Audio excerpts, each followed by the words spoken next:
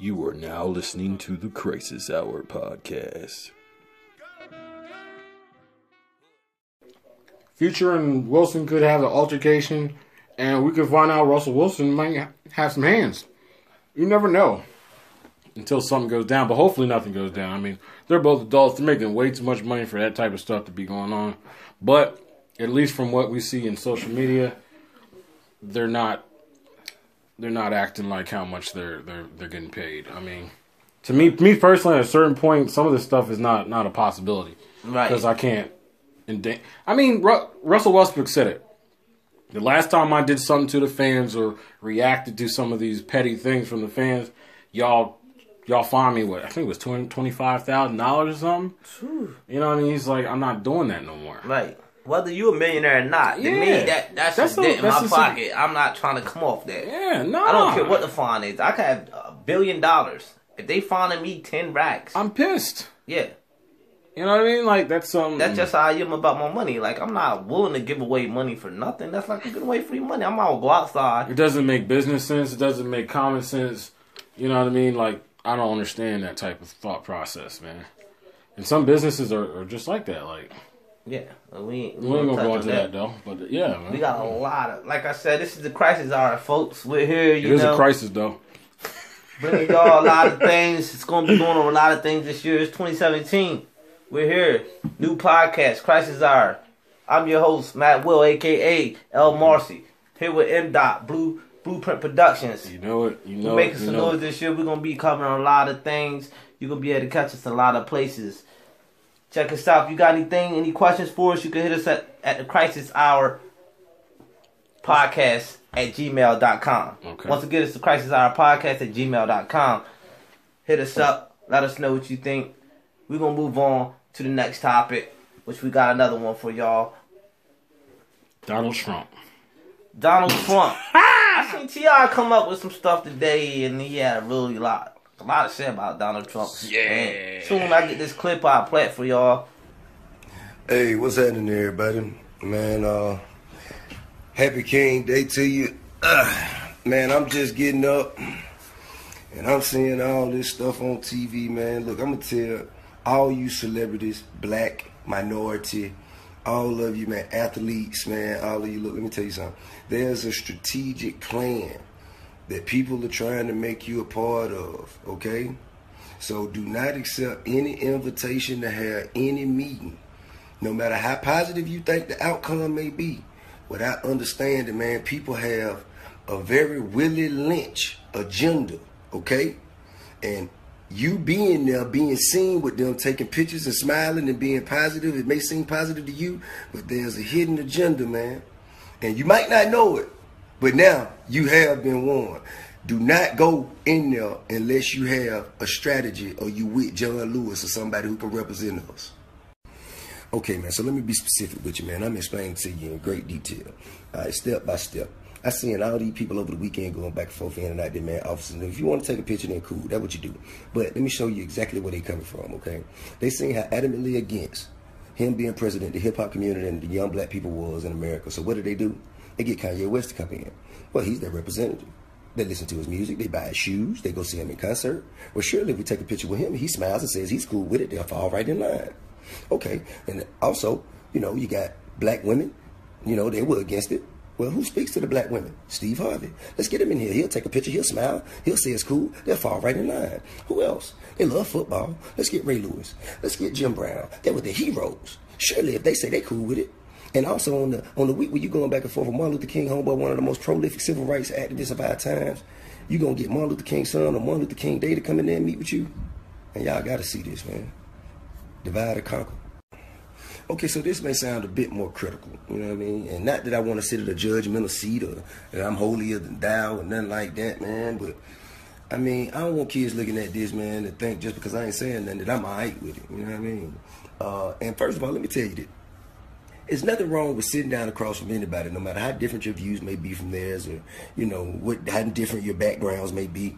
As long as they give you the basic human decency of respecting your values, respecting your ancestors' legacies, and they're not representing hate groups that are adamantly against your advancement and progressions as a people.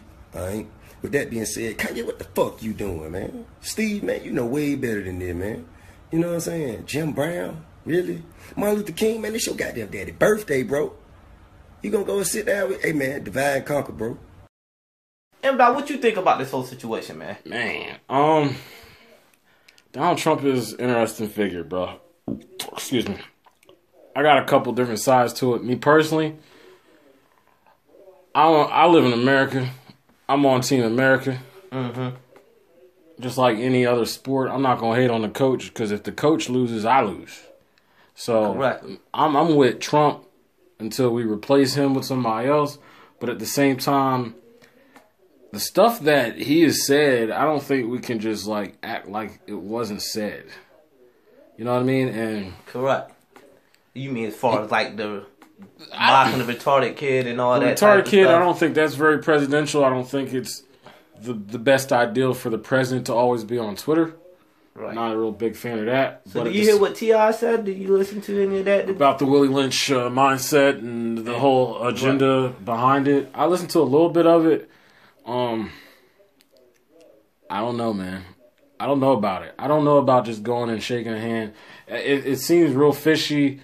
It seems like a lot of self-promotion is going on, which I can't blame him for, but at the same time, I don't know. I think people are exposing themselves a little bit. And I kind of get where T.I. coming from with the whole Trump thing, but just going back to what you just said, like, he's the president, and if he lose, we lose. That's how I see it. So it's like, I gotta hope he win, regardless of the situation. You got to, because at the end of the day, he holds your kind of life in his hands. Like, you live in America, so the only thing we could do is hope that he win. And I seen a lot of people giving backlash to Flo Rida about accepting $1 million to perform at the inauguration. And, why would I not? And I'm like, me personally, just my opinion once again is like, I'm a performer.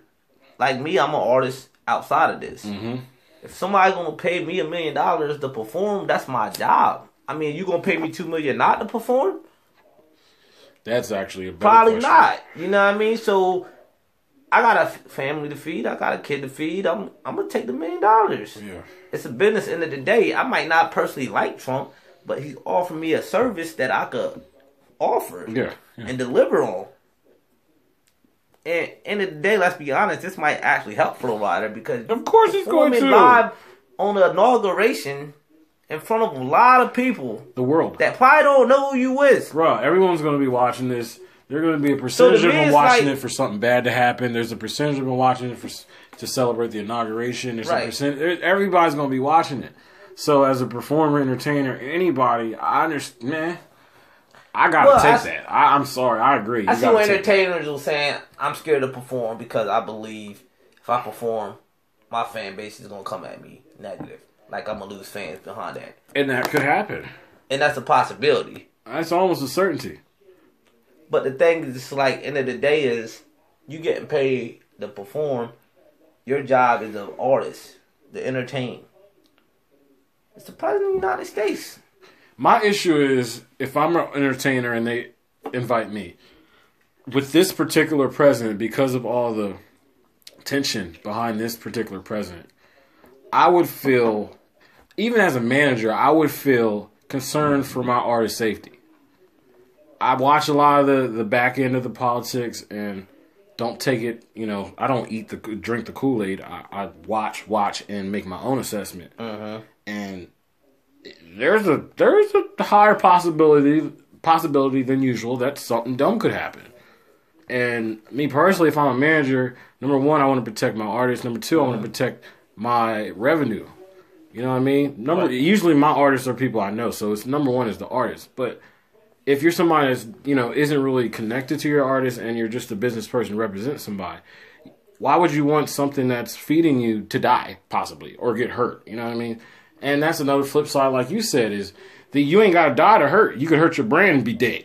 Yeah. You know what I mean? So it's tricky it's tricky. But I think, like, as far as that's my problem with Steve Harvey. A lot of his fan base is black, and a lot of black folks aren't feeling Trump. Right. You know what I mean? And as far like T.I. said it earlier, he thinks that, like, okay, like, who do the black women listen to? Steve Harvey. So, True. let's call Steve Harvey in for a meeting. And Exactly. that'll get the black woman on our side. Yeah. And that could be the case, but what if that's not the case? Yeah.